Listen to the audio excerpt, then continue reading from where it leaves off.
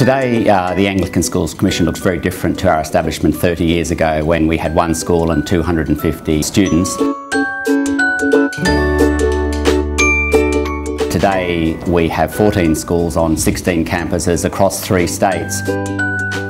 My school educates around about 1,000 students, and the Anglican Schools Commission educates 13,500 students. It's huge. But we're also proud now to be partners in mission with the Diocese of Wangaratta and thrilled that we have schools in 3 states today. The founders of the Anglican Schools Commission were strong supporters of all that was excellent in existing Anglican schools before 1985. And they wanted to extend the opportunity to far more children to have that quality education. The Anglican Schools Commission aims to keep its fees as low as it possibly can and to make them as affordable to as many people as possible. Anybody is welcome. We do not have an examination that tells you you have to belong to this particular church community or this particular faith tradition in order to belong. Whoever you are, if you want to share and have empathy with what we're on about, you're welcome. The focus at my school is not necessarily on the Christian side of things, but rather the values that go along with Christian faith, so even students from a different background can fit in. The key strength of the system is that it's underpinned by a set of very strong values to which all the schools subscribe. And this is where I think the Anglican Schools Commission comes into its own, because its values are very clear and transparent. Faith is one of our core values, which we find really important because during class when you answer a question, it doesn't matter if you get it incorrectly or correctly, you'll always learn from it. Parents know that if they want to send their child to a school that espouses values such as faith, inclusivity, excellence and justice, then our system provides a school for their child. Amongst the most important values that can underpin a school and the Anglican Schools Commission, I think, is a recognition of the inherent worth of every student and staff member of every family. Often the way that you treat people will end up being the way that you get treated. So it's important that you have a strong set of values and beliefs that can help you really learn to interact with people, because in life that's what life is. No matter where you are, no matter what you do. I know if I wasn't taught some of these values, I might be a bit more rude to adults. All students need to work on something. I mean, we're not perfect, but that's what they're trying to do. They're trying to get you as close to perfect as possible.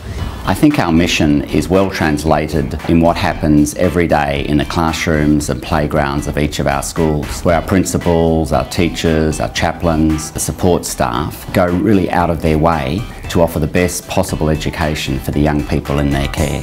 Well, my general school environment is more like a really large family. We all know each other, we all get along really well. The friends that I've made are like my sisters basically. I think that as a school we have a wonderful opportunity to be forming students, not just as thinkers, but also as lovers, as people who love things that are worthy of love, who seek after things that are good and worth seeking after. I think values, education values, really grounds that and gives students so much more than just head knowledge.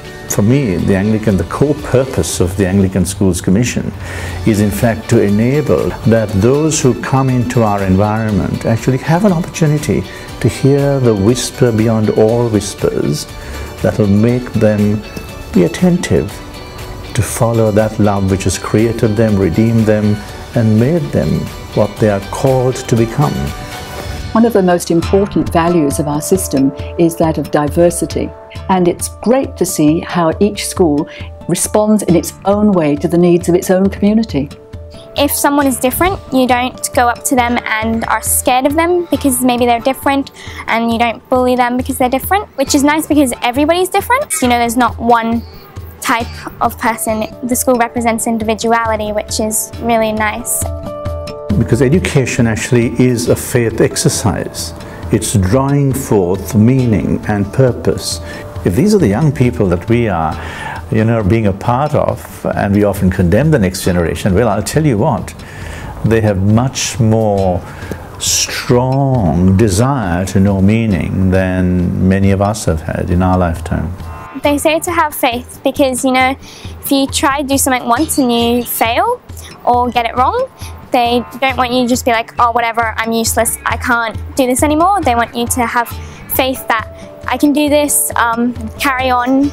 Seeing little children come in and then 13 years later see them graduate as fine young men and women, and to meet them in later years too, when they have their own children coming to the same school, and hear them talk about what their school meant to them, and that's when you get the greatest pleasure.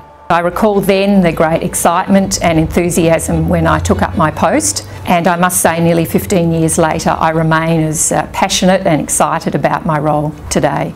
I think the school has shaped who I am, and they help me find who I want to be and what I want to be when I'm older.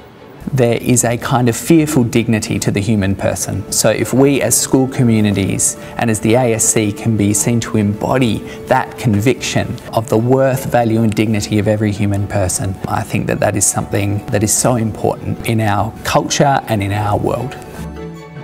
The school environment is built on respect, it's founded on respect, and it's really evident that you can have an opinion or an idea no matter who you are or what it's about, and it's accepted and you are given the chance to share it with everyone. Our work in schools is all about young people, and it's so exciting that there's such a growing demand for the work that we are doing, and that's why ASC schools are the church's good news story.